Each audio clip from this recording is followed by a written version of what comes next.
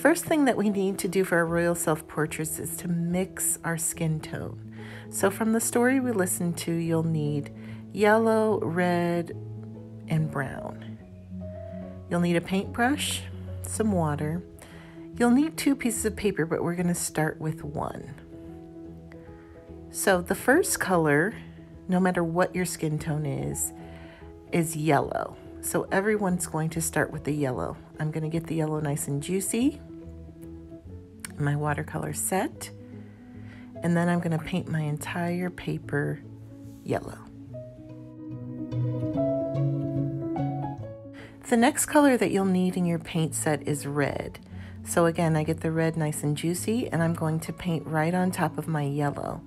You'll notice that I'm working a little bit fast because I don't want the paint to dry before the colors can mix together. Do you notice that the color is starting to look more peach-like? That's what we're going for.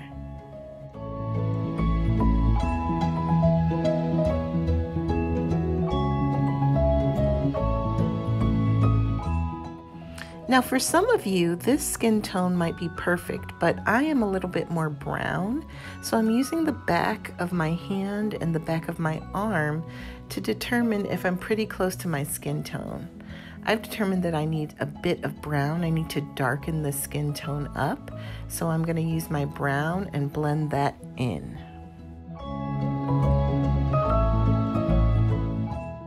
Be sure to paint in a very smooth way because we're going to be using this paper not only for this project but also the next.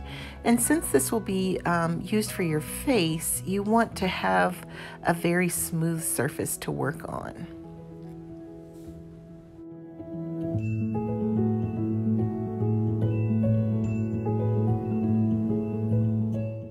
Now once you have the closest skin tone that you can make, set it aside so that it can dry. While paper 1 is drying, go ahead and grab paper number 2. Our second piece of paper is for the background. You have a choice as to whether you want to paint this with warm colors or cool colors. So if you don't have paint sticks like I have, feel free to use your paint set. My only requirement is that you do not write any words, letters, numbers, or pictures. We're only doing color and maybe pattern.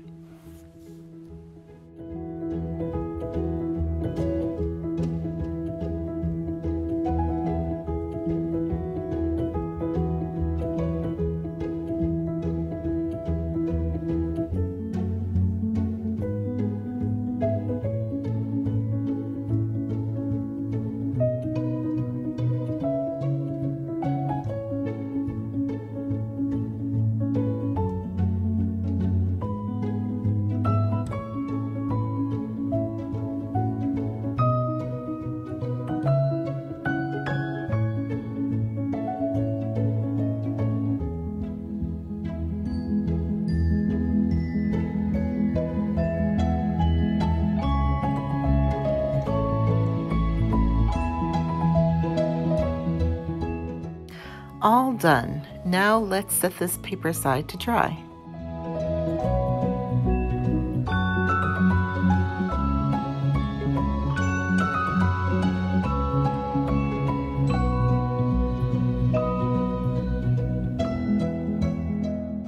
Fold your skin tone paper in half. You will use half of this paper for this project and save the other half for the project after this one. Notice that I flipped my skin tone paper to the back and I'm tracing the head and shoulders piece that I included in your take-home packet. I'm drawing my ears on either side. Don't forget this important step. And then I'm going to cut out my head shape.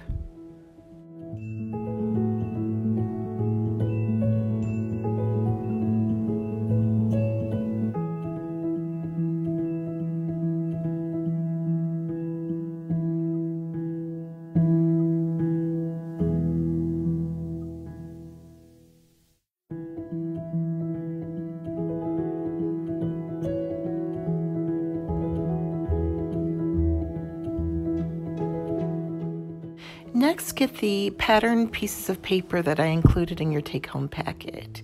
You'll notice that there's a large rectangle for your chest piece of your shirt. We're going to glue the chest piece right to your shoulders. So remember, you don't want to put this piece too low so you look like a turtle. You want to put it right at the neckline.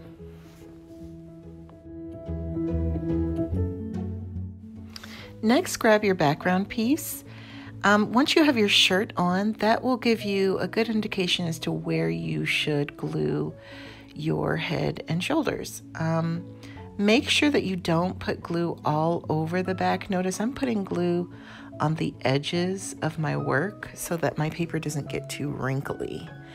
Your background paper should be vertical, and the bottom of your shirt should just touch the bottom edge of that paper.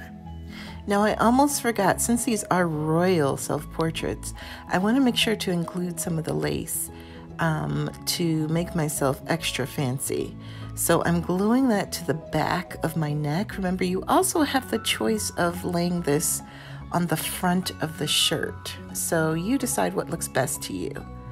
Now I can position it on my background paper.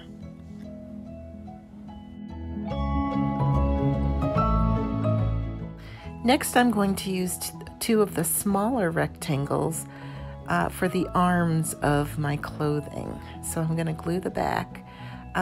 Don't be surprised that your rectangles are a bit longer than the length of your paper. We can always trim those off later, but I do want to make sure that as I'm placing them on either side of my chest piece, that they are right in alignment with the shoulders of the chest piece. Now it's time to create a puffy sleeve.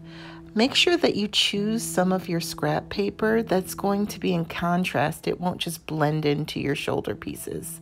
So I'm putting my paper right up against my shoulder to make sure that I draw a semicircle that's large enough to go across my arm.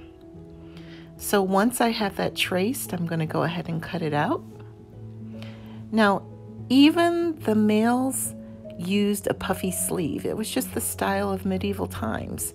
So make sure you're doing this part so that you really look royal.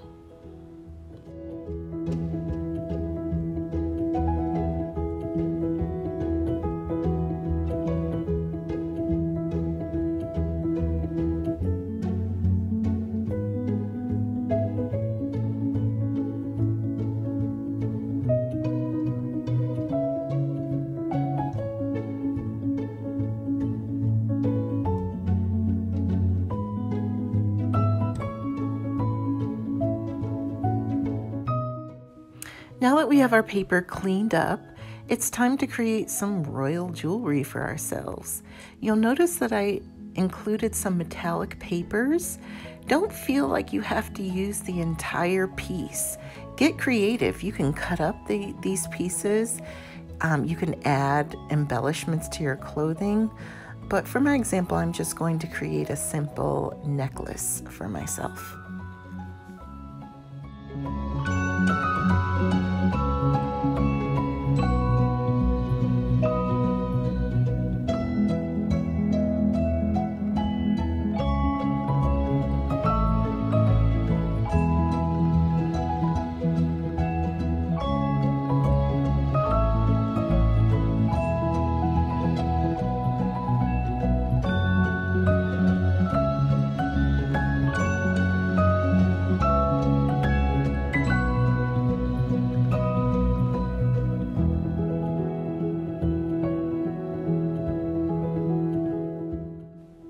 Don't forget that you can also cut jewelry for yourself, like earrings, but make sure to save some of your metallic paper so that you can design your crown.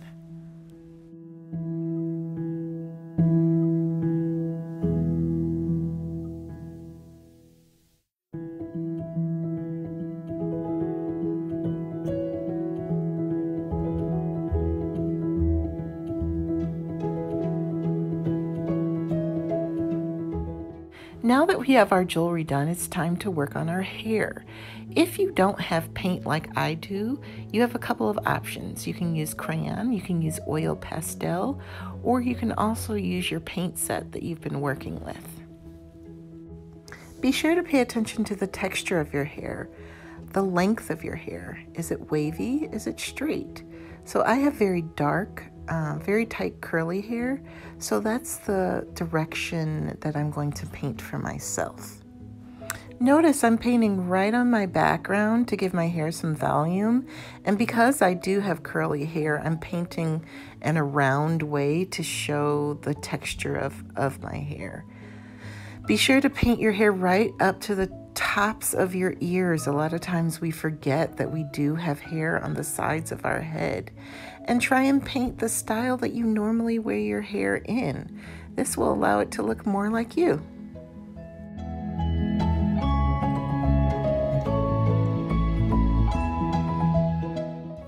While we're waiting for our hair to dry, we can work on our crown.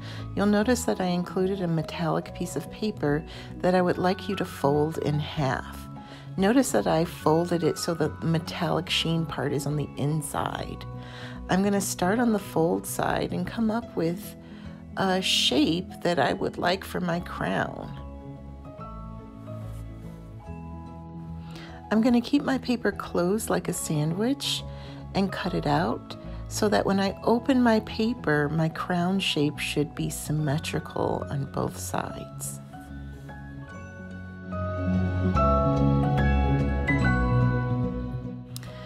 Now, before I start decorating this crown, I want to just kind of measure to make sure that the crown is not too long, that it's going to fit on my head.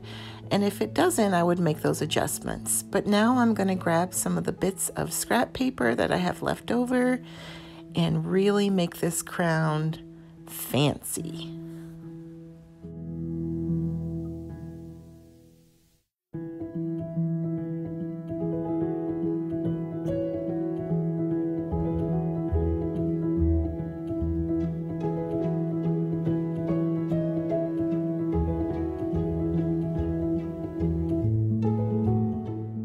Looks good to me. Now let's glue it on. Be sure that your hair is bone dry before you try to place your crown on your head.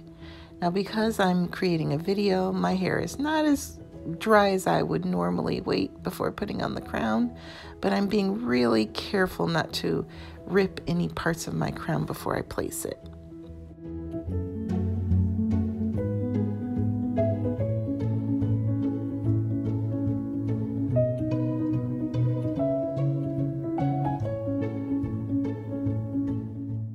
Last but not least, let's create our face. So I'm using oil pastels, but you are more than welcome to use crayon if you don't have oil pastels. We're going to start with white, and we're going to make the shape of our eyes. Think of a circle or football shape, and I want you to press really hard so that white shows really well. Notice I'm not even worrying about the colored part of my eye yet. I'm just creating the shape, that football shape, and making sure that they're about the same size. Now I'm also going to make my smile that shows my teeth, so I'm putting a little white in that area where that would be. You do not have to show your teeth, but for this particular face, I'm going to. Next, I'm going to get a black oil pastel. This is to show my eyebrows and the color of my eyes. I have very dark eyes. They're extremely dark brown. Sometimes they look like they're black, so I use a black crayon to show that. I'm also going to trace around the upper edge of my eyes and put some eyelashes. This will make me look more girly. So if you're a boy and you don't want to look girly, even though we know that boys have eyelashes, just keep them off of your self-portrait. I'm also using the black to fill in the circle in the middle of my eye. Notice I left a little bit of white showing so that my eyes would appear shiny. Now you might not be using black for yours. You might be using a blue eye color or a brown eye color. I'm also filling in black for the part of my mouth that's going to be open. So if your mouth is not open for your self-portrait, then you can skip this step. Next, I'm going to grab a brown oil pastel and I'm going to make my nose. Keep it simple. Some people use an L shape, some people use a U shape or a circle. Don't get too complicated with the nose. I'm also going to use this brown to show my smile. So I'm making my mouth shape. You can even use this brown if your mouth is going to be closed in your self-portrait and just create a nice smile for yourself.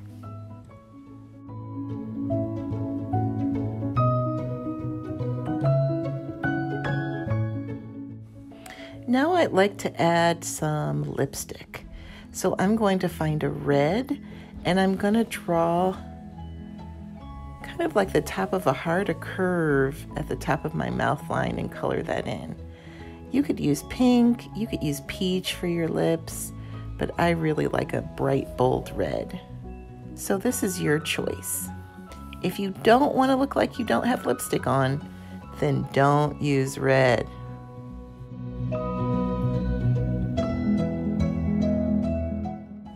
I'll even add a little blush on my cheeks. Now, if you don't want to put this step, you don't have to.